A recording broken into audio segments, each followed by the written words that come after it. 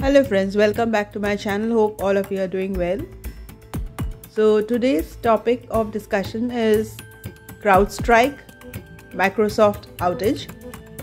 A faulty update from CrowdStrike caused one of the largest global outages in recent memory. Here's an overview of CrowdStrike and its history.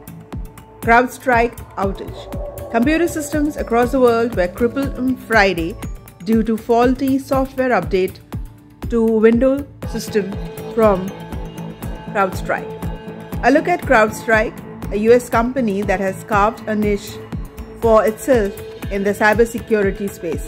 What is CrowdStrike? How did its update for Microsoft bring the world to a standstill?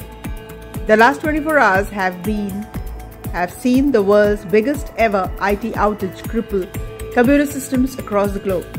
Friday's tech glitch led to chaos across sectors, with aviation bearing the brunt of inaccessible systems. The whole issue was due to a software update to Microsoft Azure from CrowdStrike that went horribly wrong. The faulty update led to a blue screen of death on thousands of PCs that had updated their software. Here's why that is and what Microsoft said contributed to the issue in the first place. Most have heard about CrowdStrike problem and perhaps were impacted by it in some way. Friday's outage was caused by a buggy update sent to corporate clients by CrowdStrike, one of hundreds of cybersecurity firms that have built a business promising to make Windows more secure.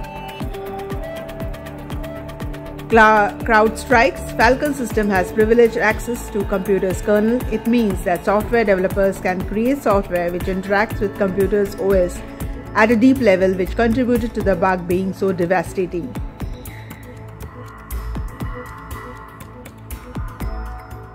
Why home computers were not affected by global Microsoft outage? From airlines to news channels, the glitch led to the crashing of IT systems, disrupting the daily proceedings.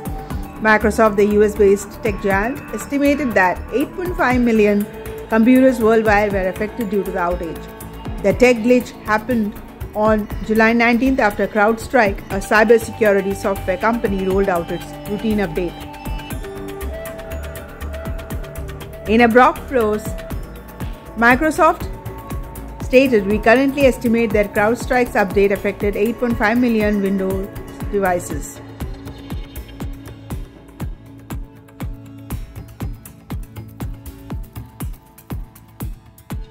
What caused this outage? This is still a little unclear.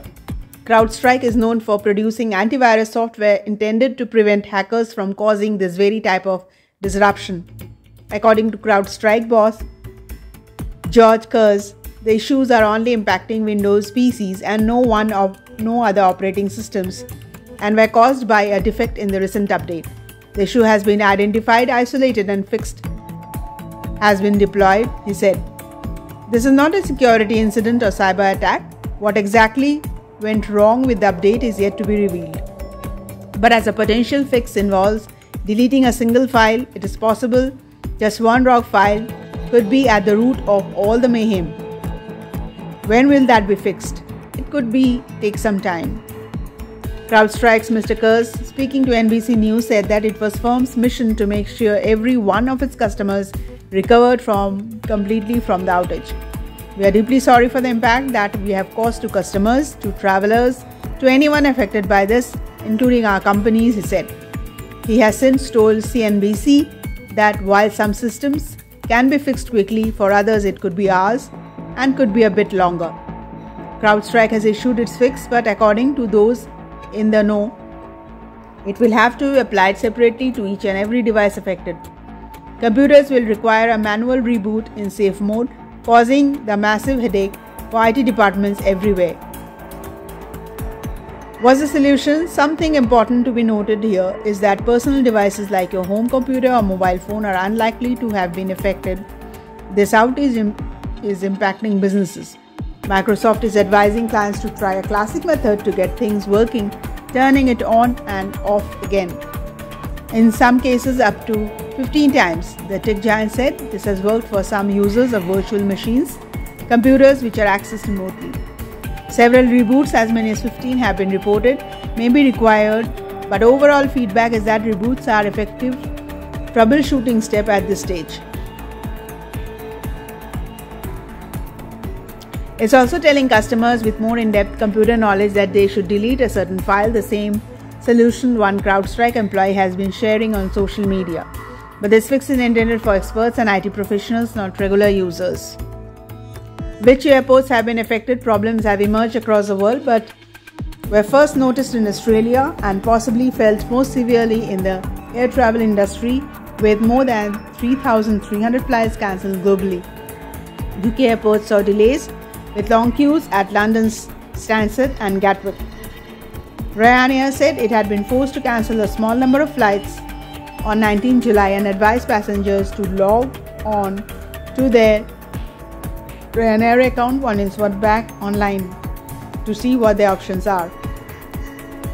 British Airways also cancelled several flights. Several US airlines, notably United, Delta, American Airlines, grounded their flights around the globe for much of Friday. Australian carriers Virgin Australia and Jetstar also had to delay or cancel flights. Airports in Tokyo, Amsterdam and Delhi were also impacted. Meanwhile, the problems have also hit payment systems, banking and healthcare providers around the world, railway companies including Britain's biggest, which runs Southern, Thameslink, Gatwick Express and Great Northern, warned passengers to expect delays. In Alaska, 911 emergency service was affected, while Sky News was off air for several hours on Friday morning, unable to broadcast. How could it impact me? The outage might also impact people getting paid on time. Melanie Pizzey, head of Global Payroll Association, told PN News agency that she's been contacted by numerous clients who couldn't access their payroll software. She said the outage could mean firms were unable to process staff payments this week, but there may be a knock-on effect too. We could see a backlog with regard to processing payrolls for coming month end, which may delay employees from receiving their monthly wage.